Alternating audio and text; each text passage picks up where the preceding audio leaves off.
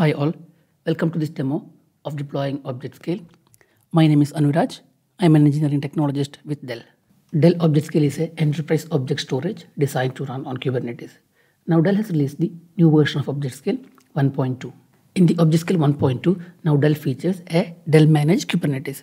So now we have two different ways of deploying the ObjectScale. One is deploying the ObjectScale as an application onto an existing Kubernetes cluster like OpenShift cluster, or we can deploy the ObjectScale with the Dell managed Kubernetes.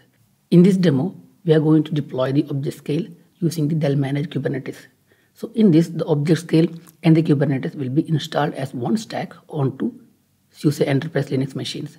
So customer has to provide a SUSE Enterprise Linux machines, and the Kubernetes and the ObjectScale will be installed as one stack, and Dell provides a single command line tool to do this deployment.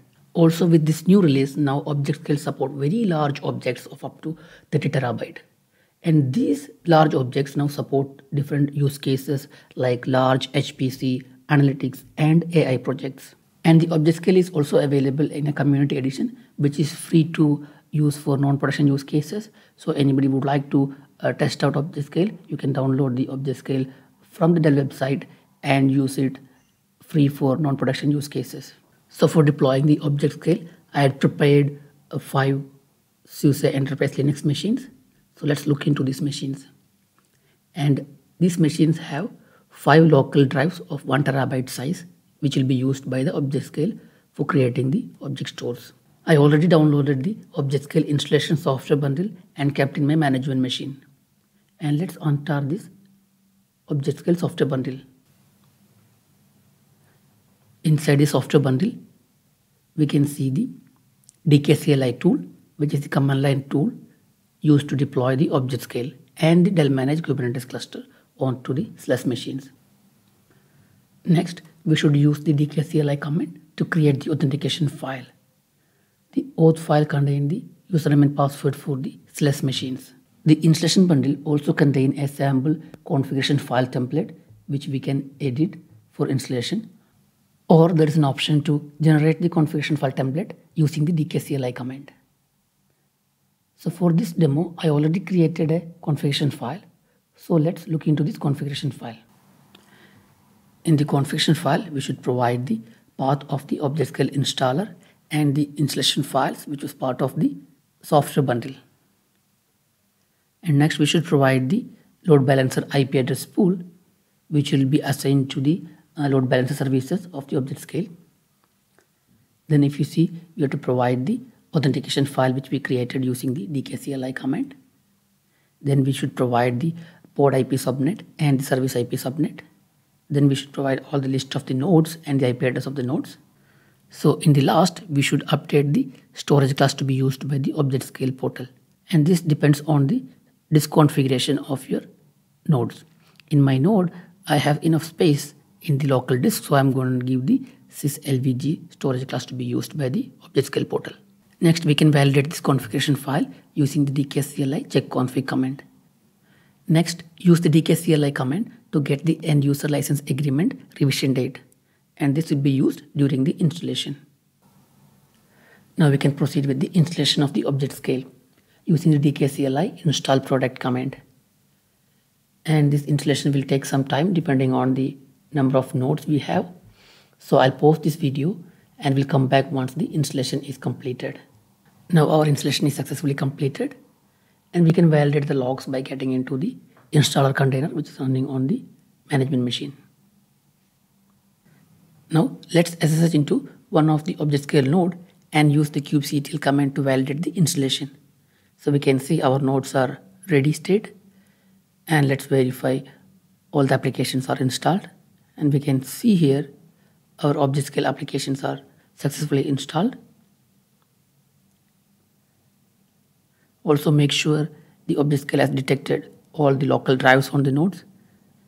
Get the ObjectScale portal IP address from the load balancer service, ObjectScale portal external. I already created a DNS entry for this IP address. So let's open that in a browser. And the default credential will be root and change me.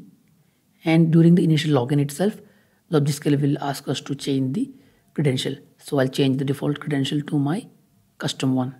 So this is the console of ObjectScale, and it's organized into 3 different sections. So there's a manage S3 where all the S3 related configurations are done. Then there is monitoring tab. Then there is an administration tab where we do all the ObjectScale administration. So let's add a license into it. So as we discussed, I'm adding a community edition free license. Once the license is installed, we can create the object store. So go to the ObjectScale, click on the new object store, provide a name for the object store, select the version. By clicking the advanced option, we get to customize the object store installation. So now complete the ObjectScale creation. And the ObjectScale creation will take some time. So I'll pause the video here and I'll come back once the installation is completed. Now the ObjectScale installation is successfully completed. We can see the state as started. And we can get the S3 endpoint IP address from the S3 service details. And I already created a DNS entry for this IP address. So in the dashboard, we can see the capacity details of the object store. So in the account, currently we don't have any accounts created and attached to this object store. So let's go to the accounts and create a new account. Give a name for it, and we can enable encryption if required at the account level. For this demo, I'm not doing that.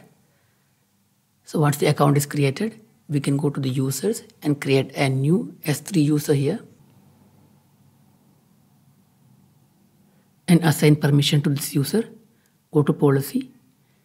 So here we can see system manage policy. So by default, we'll get a S3 full access policy. So I'll assign this S3 full access policy to this user. Now create the user. And during this creation, we'll get the secret key for this user. So please download and keep this safe. And this is the only time you're gonna get this key. Now the account is created. Go to the object store, accounts, and attach this account to the object store. So here we can configure the default quota or encryption at the object store level. So we'll keep this as it is for this demo. Now we can create the S3 bucket in the object store. So go to the buckets, select the namespace where the object store is deployed.